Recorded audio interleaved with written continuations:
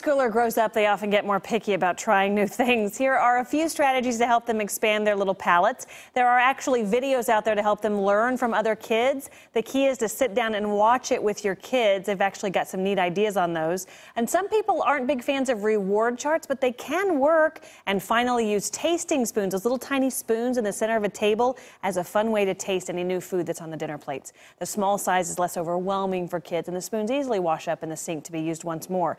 And to learn more about the DVDs, and there's some really good advice on them, you can head to our website, KSHB.com. I'm looking at maybe checking them out. Click the links seen on 41 tab under Spotlight on our homepage.